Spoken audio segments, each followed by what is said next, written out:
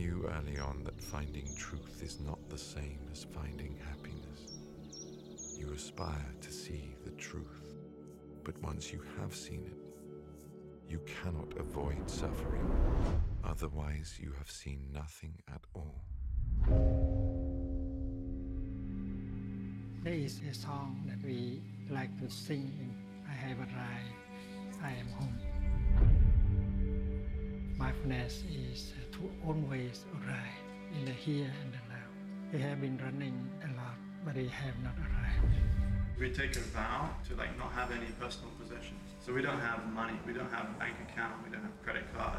If we are always in chaos, that's not sacred sound. A smile can be a beautiful sound.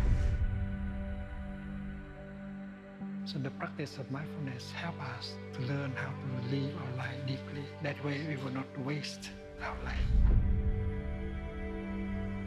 Is your life controlled by someone else higher than yourself? You know Yoda in Star Wars? He's a little bit like that.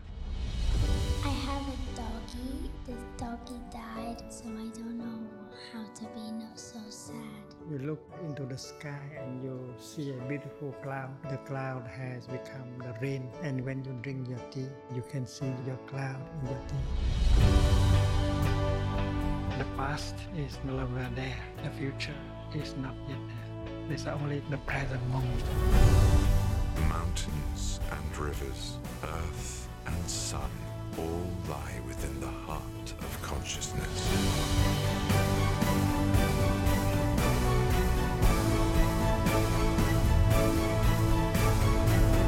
All that remained was a deeply rooted peace.